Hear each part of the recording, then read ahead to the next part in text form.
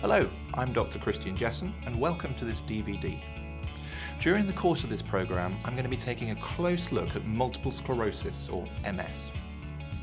MS is an autoimmune condition that affects the central nervous system. Around 100,000 people in the UK have MS. That's around 1 in 600 of us.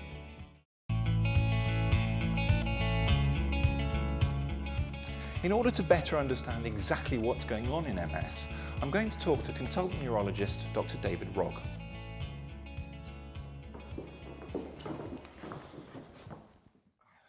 So David, thanks for coming along today. You're a consultant neurologist. That's right. And you specialise in MS, right? Yes. So let's start right at the basics at the beginning. What is MS? Well, MS is a disorder that affects the brain and the spinal cord. It's thought that MS is an autoimmune condition. In other words, the body attacks itself. And in this case, the body seems to attack the lagging, the insulation around nerves. And what exactly is going on? Well, the purpose of the nervous system is to carry messages in the form of small electrical impulses. And the way that the nervous system does that in an efficient and in a reliable way is to coat the nerve cells, lag the nerve cells with a substance called myelin. And if we imagine that this wire is a nerve, normally the nerves are fully insulated. So therefore, the message that's put in at one end of the nerve travels quickly and efficiently to the other end of the nerve with no loss of the impulse. Right, that makes sense, yeah. In multiple sclerosis, the lagging is disrupted to variable degrees. And so we've indicated this on the wire by removing the insulation. And so the impulse that goes in at one end of the nerve will be carried very variably down to the other end of the nerve. And in fact, some of the message will be lost along the way. And why is this protective coating being damaged? Well, for reasons that we don't fully understand, the immune system, the body's immune system, which normally protects us against bacteria and viruses and so on, somehow recognises the nerves as being foreign, and therefore the immune system is targeted to attack the body's own nerves. And as a result of that, the myelin coating is disrupted. So if someone was developing MS, what would be the common symptoms that they might experience? Well, if MS affects the brainstem, for example, then it can cause double vision, vertigo, so an illusion of movement, slurred speech, incoordination, unsteadiness. So if it affects the spinal cord further down, then obviously problems with the legs, weakness, stiffness, dragging a leg, for example.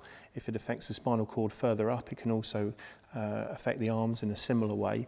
People find fatigue is a very common problem, so becoming very easily physically or mentally tired. So all those symptoms that you've described are actually pretty non-specific, and there are plenty of other conditions that I can think of that might cause them. So how do you know that this is MS? A diagnosis of MS relies on us combining what the person actually tells us, what we find when we examine the person, and supportive tests. But there isn't a single MS test. You need to look at an overall combination of Absolutely. data. So we've talked about the ways in which MS can affect the body, and we've also talked about the various symptoms. But there's not just one type of MS, is there? It comes in different forms. That's right. So the commonest form is relapsing remitting multiple sclerosis, and over 80% of people would develop, would have that type of MS to begin with.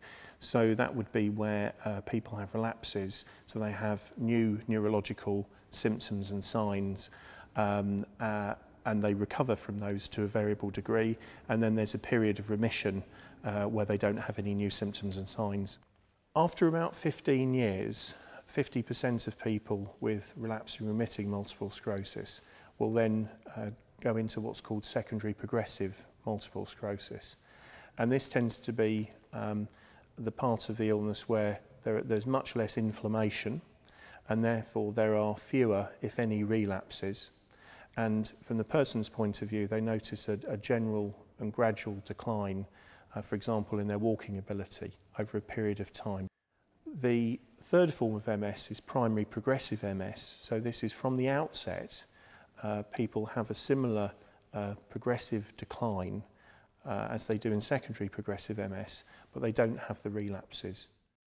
Finally, a very rare form of MS is progressive relapsing MS, where, as the name suggests, there's progression from the beginning, but there are also some relapses along the way.